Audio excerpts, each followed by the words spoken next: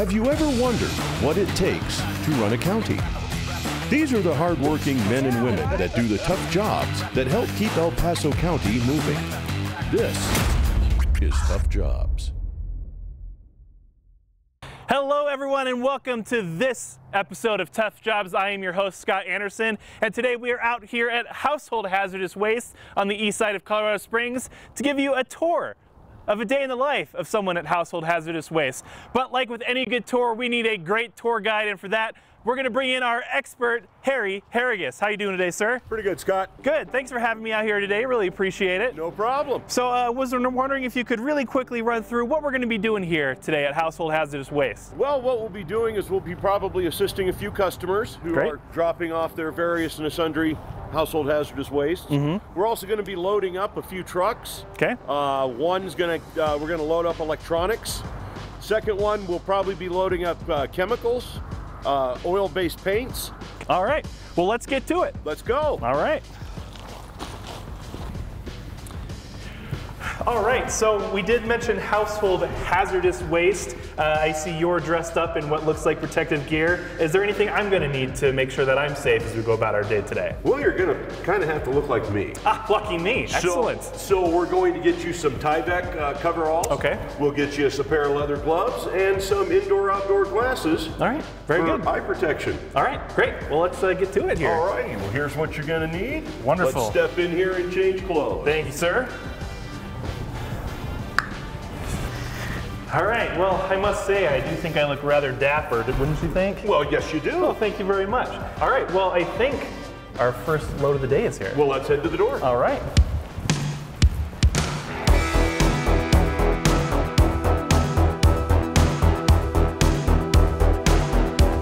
All right, let me explain this procedure. Whenever we have something picked up, our contractor has things that they have to do legal-wise. Okay. Before they can transport it. And that's what David here is doing. He's marking everything, and it's cataloged here on a manifest, so he knows what he's taken.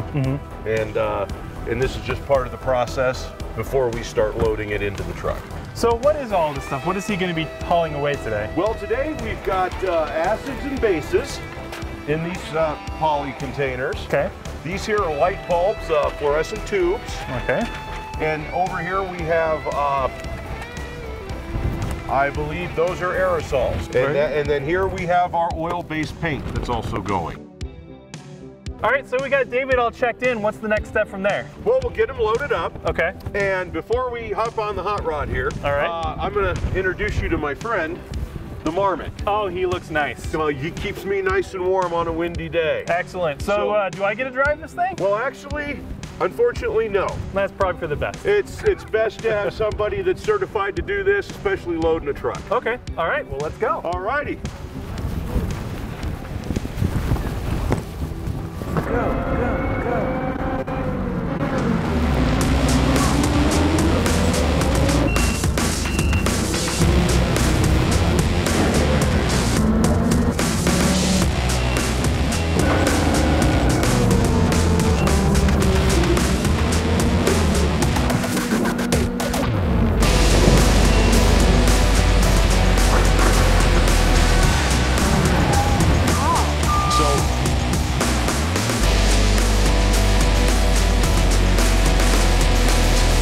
Well, let's step into here. This is our flammable storage room. Great. And in the morning when we come in, because of course we close everything up the night before. So what we're going to do is we open up our barrels. This is our liquid loose pack. Okay. Liquid items, but they're smaller. All right. Here's our propane, where we put all of our 1 pound propane canisters. Okay. This is cooking oil. Cooking grease goes in here. Got it. And these two are our flammable liquid, hence the stickers. What are some examples of those flammable liquids? Oh, paint thinners, automotive fluids, gasoline. Okay. We also have a few other things in here that we collect. This is where we place all of our aerosols. Okay. When they come in. Yeah. And as you've noticed, we've chucked them, as we call it. We take the caps and the buttons off. And that is a requirement from the vendor. Okay. And here we have, this is where our latex, or excuse me, our oil-based paint's going to be going. All right. When we just swapped the box out yesterday, so we should be adding some stuff into here today. Very good. And here we have our smaller stains that we collect. So this is basically, we spend a lot of time in here. Yeah. Okay, we have our first customer of the day. Oh, wonderful. So we push the magic button to get things started. Okay.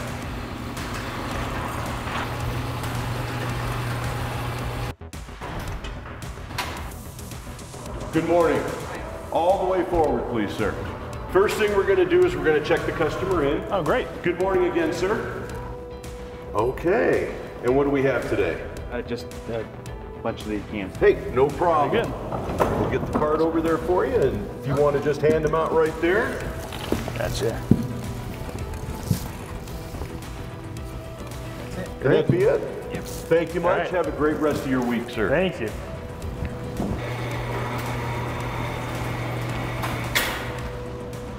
All right, this one's already been done. Nice.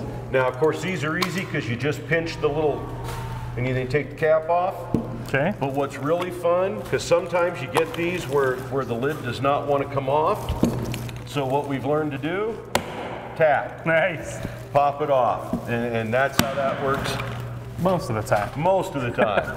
We're going to wheel it in, and we're just going to go right in here, All right. throw it in. Easy as Voila. that.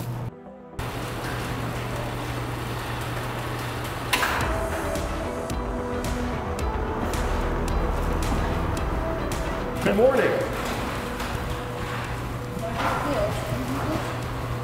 Let's see what we have here. Ooh, looks like cooking grease today. That's it. That's it?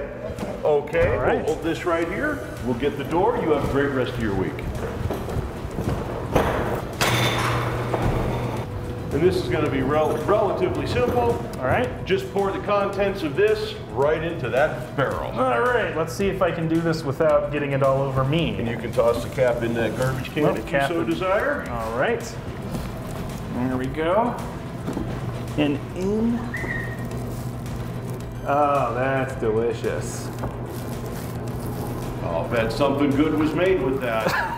Where I lived quite a long time, and I was looking at all this stuff and paint, all that, and I said, damn, I got a hazardous. And some of the safe stuff is hazardous. And here's the difference. Any stain that comes in a metal can is going to be oil-based. Okay. Almost all of it in the plastic can's water-based. Okay. Water-based will go out here. All right.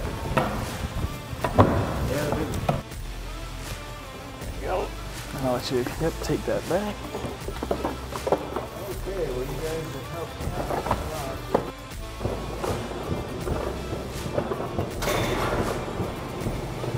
All right, so since I've been here, we've seen some aerosol paint, we've seen some cooking oil. What's some of the strangest stuff you've seen since you've been working here? Well, we did have, a few years ago, we had an individual come in with about a 5-gallon Mylar bag. Okay, sure. And he handed it to me, and I asked him, there was no markings on it, and I asked what it was, and it was waste from his RV. Oh. And unfortunately, we don't take that. That Okay. falls into the biohazard range. And so I gave him some options as to where he could take that, and he was happy with that. Okay. But What are some other things that you guys don't take? Some other biohazard waste, perhaps, that you guys don't accept? well, we don't take medications. Okay. We don't take anything radioactive, with the exception of smoke detectors. Okay. They have a small amount of radioactivity. That's acceptable. We can take that. Okay. We don't take from businesses. Okay. We take from households. What about something like old antifreeze? Antifreeze we can take. Okay. Automotive fluids, antifreeze, oil, brake fluid, transmission fluid, we'll take those in a container that you can leave behind. We do not return containers. Okay. Okay, we'll kind of go around the bay here. All right. And show where we put things. This here, of course, is a Med Sharps container tote. Okay. And we have our Sharps containers in here. Okay. We take 2 of these, 2-quart containers per month, per household. And they just go in here. So what are sharps? I don't know what Uh, exactly would be in that. Needles, the lancets they used for blood draws. Okay. Occasionally EpiPens, anything that basically is ejectable. Okay. Will go into one of those containers and we'll take that. Okay. And that is the only thing medical we accept. All right. Is just those. Okay. Over here we have this innocuous looking recycle bin. Sure. What we use this for is for fluorescent tubes. Excellent. As we come over to the other side, the first thing you see is this big gray metal thing, and this is our scale. Some of the waste that we send out has to be weighed. Okay. So we just throw it up here, hit the button, see what it weighs, write it on it, send it out for storage until they pick it up. Great. Here's our lead acid battery collection point. Okay. And we do take car batteries, marine batteries, and a lot of batteries that come out of EPSs for backup power for computers. Oh, okay. So, you know, as a reminder, anyone bringing in an EPS, all we're looking for are just the batteries out of that component. Okay. So that's all we want. The component, once the batteries are out, you can throw it away. Okay. So here we have, over here is where our small latex paints go. You know, the small samples. Oh, yeah. Yep, we get a lot of those. Got it. And so this is the barrel it goes in. Over here we have a latex paint box. Okay. When we move latex paint and we send it to our vendor in Pueblo, this is how the boxes are set up. You're gonna have 18 5-gallon on top if it's full.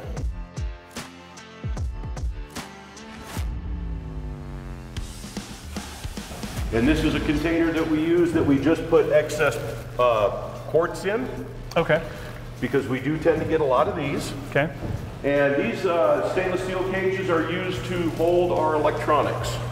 Okay. So if someone brings in electronics, this is where we're going to put them. Okay. What are some of the electronics? Obviously, we see some TVs here. What are some other electronics that you guys get in? We take DVD players, CD players. We take TVs, CRT televisions up to 20 inches. Okay. We take flat screens up to 40 inches. Okay. And those are both measured diagonally. Right. We'll take printers, scanners, CPU towers, laptops. Okay, and like with the power supplies you were talking about, do they need to take any components out of those before they hand them over to you, or just come as they are? They come as they are. We do recommend, though, if you're bringing us a computer and it has a hard drive, take that hard drive out. But you know, it is private information. Right.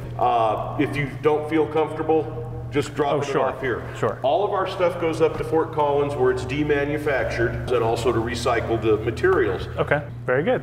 Here, what's next on the list? Well, the next is going to be loading the electronics truck with Ruben. Okay. And we'll get him loaded up, and then we'll have to go weigh him when we're done with that. Back to the hot rod. All righty.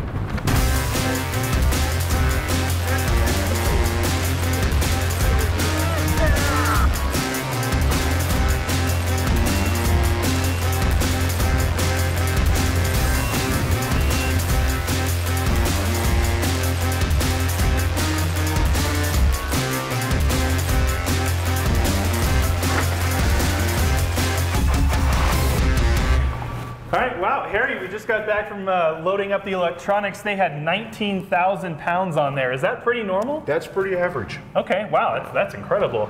So today we've helped out a few customers. We've offloaded some paints and some electronics. Anything else that usually goes on around here? Well, we've got a porcelain container out there, a dumpster for porcelain for road construction. Okay. And that gets picked up about every 6 weeks to 2 months. We also have our garbage dumpster out there that gets picked up every week. Our recycling bins for our commingled recycling program, which is Wednesday morning, 8:30 to 11:30.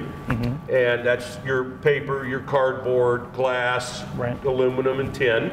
And that pretty much rounds it up. Just one final thing. Sure. And the appointment system, we do operate on an appointment system here. Okay. Give us a call. We do same day, and we'll get you right in. Great. Well, hey, thank you, Harry. Really appreciate you taking the time today. Thank you for showing me around and letting me know really why this is a tough job here in El Paso County. It was really great. Well, you're most welcome, Scott. Thank you. Great, and thank you guys for tuning in. Be sure to tune in next time for the next episode of Tough Jobs.